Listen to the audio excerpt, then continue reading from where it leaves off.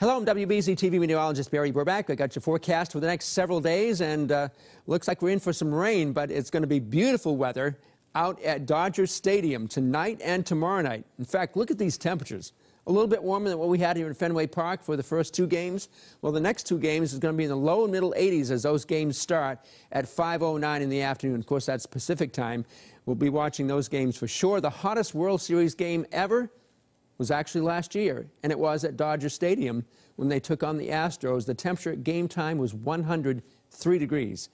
Well, we're kind of glad it's not going to be in the hundreds for the Red Sox out there this time around, but 80 to 83 degrees isn't bad at all. But around here, we'll try to get up to 50 today. We might not quite make it. There's a lot of high cloudiness starting to show up, and more of it will thicken up during the afternoon to make more of a milky-looking sky. But no rain today. And practically no wind, which is good news after yesterday's strong cold gusts. Today's highs will be in the upper 40s.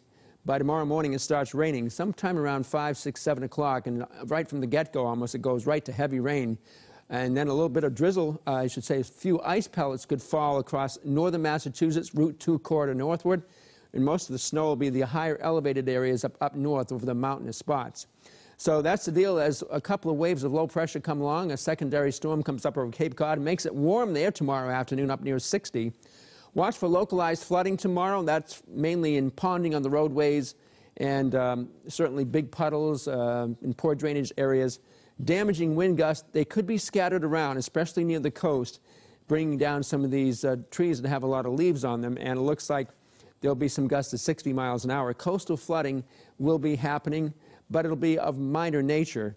Nevertheless, some vulnerable shore roads will be closed off tomorrow afternoon between 1 and 3 o'clock. The snow will be up north, but over elevated areas, that's where you'll find some accumulating snow. The snow which falls in the valleys will melt. Meantime, there's the coastal flooding situation as the seas build tomorrow, and we have these potential gusts up to 50 to 60 miles an hour along the coast and less inland. Hey, you want to look way ahead to Halloween for trick-or-treat? This is just going out on the limb, so to speak, but this is the way it looks right now. Around 57 degrees early Wednesday evening, and it looks like probably mostly cloudy with a few scattered showers possible. There's your 7-day with more rain coming in on Monday.